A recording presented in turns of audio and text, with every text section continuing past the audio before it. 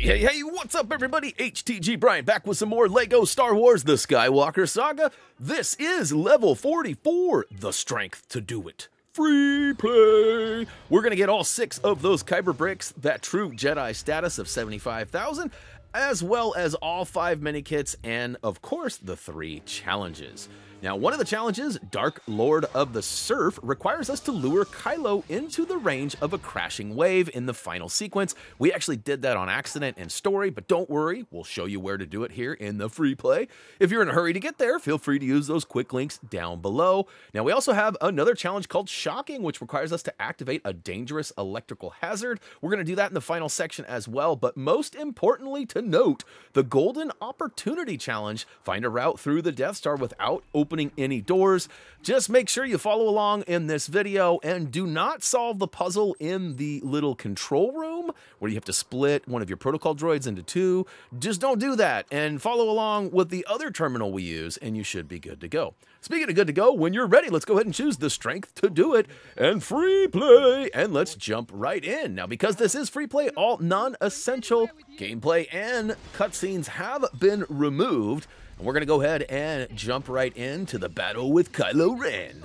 Now, basically, we need to deplete his meter, and then the story is going to want us to progress and follow him, but we're not going to do that. We're actually going to hang out here. There is a wall behind us that can be actually carved out with his lightsaber, and behind it at the bottom of the trail is going to be our first minikit.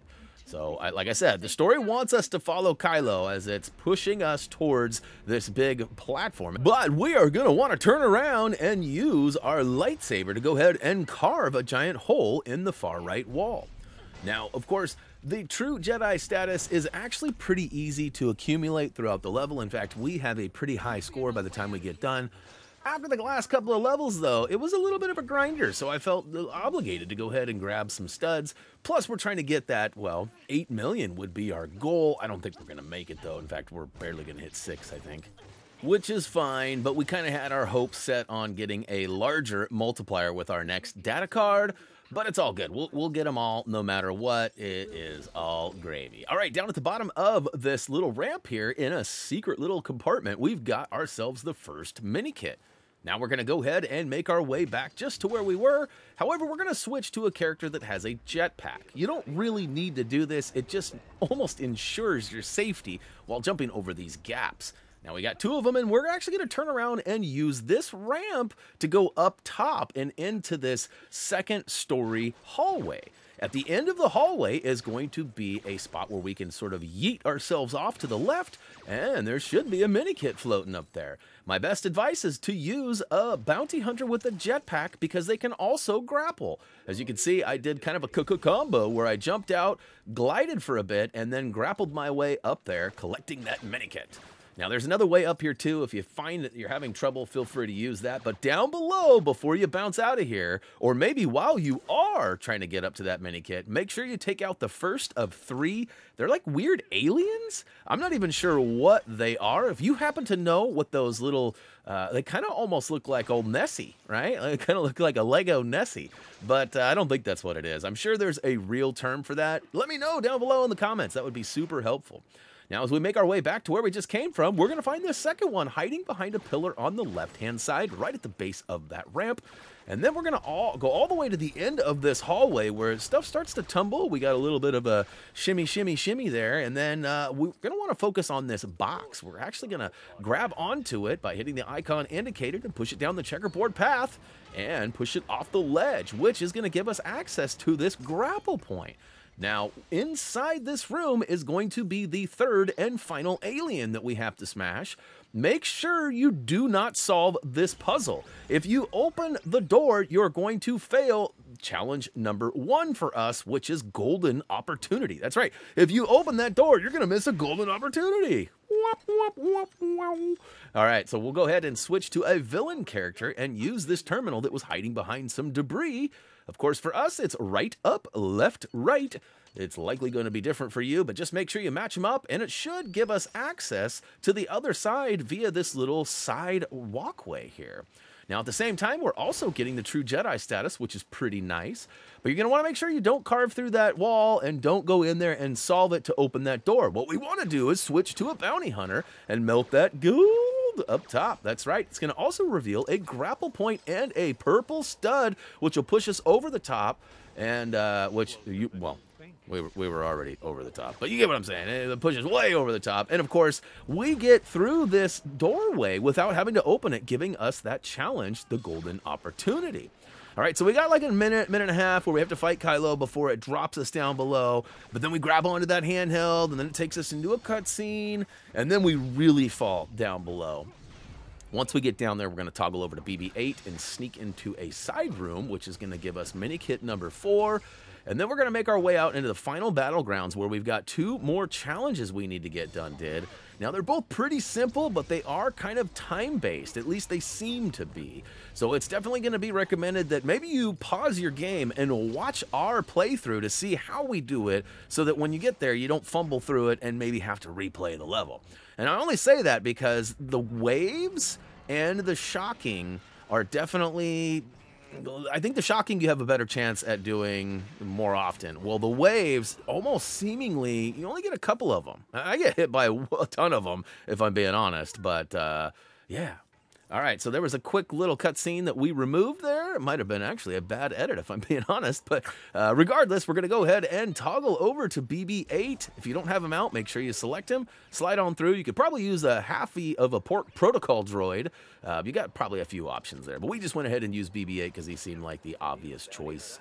All right, so as we make our way out onto the final battlegrounds here, we are going to want to focus on the waves and, of course, the grapple plugs along the way. Now, we're going to get an example of what a wave looks like, so this is what you're looking for. You want to see the red and sort of white slash marks across the bottom there as the caution area, and you're going to want to lure Kylo into that to get him smashed. Now, keep in mind, you could have accidentally got the surf challenge, I almost called it a trophy, during the story mode there. It is quite possible, and I think because you had BB-8 out, you could probably get your grapple on and maybe get the shocking challenge as well. But that's what we're going to focus on right now. As you can see on the right-hand side, we've got a pull grapple point there, and we've got some water on the ground. We're actually going to stand in the water to lure Kylo to it and then get our grapple on and shock him. Here's the thing, though. Once you activate it, it's still shockingly dangerous, so make sure you watch out for those. Meanwhile, we're actually going to smash 3 of these sort of, I don't know, they're like canisters of sort. There's all 3 of them are right here on this section, so make sure you grab them before you advance. And of course, you can locate them if you have the collectible detector on. There should be some blue halos around them. Now, right here, I do believe is an opportunity for you to get your splash on. But, you know, we kind of stalled for a minute, and we didn't get any caution markers. So we just went ahead and advanced the story a little bit. And it turns out there's a pretty, what seems to be scripted moment that you could probably land your wave on him. That's right, get your splash. Instead of the smash, you get the splash. All right, so give him the old cha-cha-cha-cha-cha. Of course, keep in mind, if you have not got that true Jedi yet, which I can't believe that's even a possibility for you, if you got that purple stud by skipping the door opening, and, I mean, I just feel like there's almost no possibility, especially if you got a 2x stud multiplier on. All right, meter depleted, we're going to lock up here, and spam, spam, spam, spam, spam, spam. So we should be about to a minor cutscene that'll show a giant wave come crashing in. We're going to advance to the next spot. This is going to be the chance for you to splash him. Be looking for a short animation where the fish lands on his head. All right, check. We've got it. Now what we're going to do is we're actually going to sort of slip by him and continue to walk away from him backwards. We're going to do this until we see the wave caution spot, and it should drop it right on him as he is feeling pretty feisty and aggressive, trying to take you down. Now, hopefully you got that done, and if you collected that challenge and all of the mini kits, you actually could use the save and exit feature. That is, of course, if you got that true Jedi Stedi as well. But keep in mind, guys, we only have 3 more challenges and 5 more mini kits to collect, which is pretty epic, if I'm being honest. There's like my 3rd or 4th time dying by the surf. Oh boy, this was not my best battle here, although in the end we do win, so we got that going for us, which is nice. All right, we'll go ahead and complete a couple of quick time events. Actually, I guess it's just one, and then we got, this is where we do the backflip through the fog. So yeah, we are basically almost at the end here. We have one more sequence, and we need to do a little bit more cha-chawing. That's right, you got to shake out that water, bro. It's definitely not as effective when wet, like most of those electronic items, I guess. I mean, it's kind of electric, right? I mean, I don't know. And that's a good question. Like, how do they never show those things being charged? Like, how does the lightsaber actually work? And what determines how long the actual, like, laser part is, right? Like, I got lots of questions. I'm sure there's some answers out there, but I have lots of questions. All right, meter almost halfway depleted. Once we get it almost to the end, it should do a lockup sequence where we have a couple of quick time events to get done did. And, of course, I think I get splashed and smashed like 2 or 3 more times. Maybe not. What's going on here? Come on, fight back. Do something. All right. Oh, spam, spam, spam, spam, spam, spam. Here it is. We got a couple of QTEs, quick time events. Once they're completed, it'll take us away to the final cutscene, which actually has been removed. Imagine that. All right, guys, this is going to be one of the final times we land in the hangar on Hoth. Of course, you know, we do have one more level of free play, and it's been stated that we probably won't start with Hoth, although if my notes check out, I might not have to. And what's Jar Jar doing there?